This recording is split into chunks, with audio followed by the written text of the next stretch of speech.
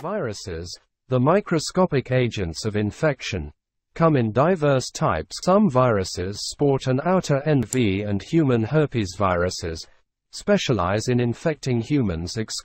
Rely on vectors like mosquitoes for transmission.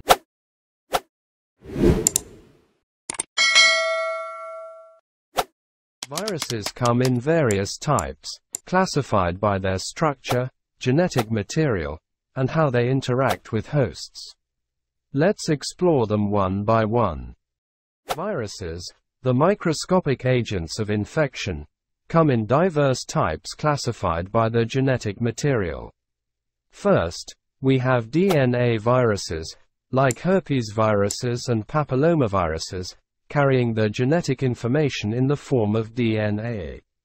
On the other hand, RNA viruses, such as influenza viruses and HIV, utilize RNA as their genetic blueprint. Beyond genetics, viruses also vary in their structural makeup. Some viruses sport an outer envelope composed of lipids, like influenza virus and HIV. Meanwhile, others lack this envelope, such as Adenovirus and Rhinovirus. Understanding a virus's host range sheds light on its infectivity. Certain viruses, like HIV and human herpesviruses, specialize in infecting humans exclusively.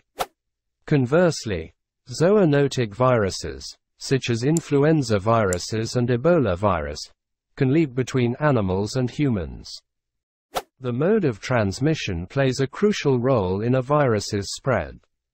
Respiratory viruses, like influenza viruses and rhinoviruses, hitch a ride on respiratory droplets. Others, like HIV and herpes simplex virus, are transmitted through intimate contact. Vector-borne viruses, such as dengue virus and Zika virus, rely on vectors like mosquitoes for transmission. Lastly, viruses can be categorized based on the diseases they cause. Some viruses, like HPV and hepatitis B virus, are notorious for their role in cancer development. Others target specific tissues, such as nerve cells with viruses like rabies virus, or cause severe symptoms like bleeding and organ failure with viruses like Ebola virus and dengue virus. Viruses, with their intricate classifications, remind us of the complex world of microbiology. Keep in mind that viruses can often overlap categories, and some may not fit neatly into one specific classification. If you found this exploration fascinating, be sure to subscribe, like, and share. Thanks for watching.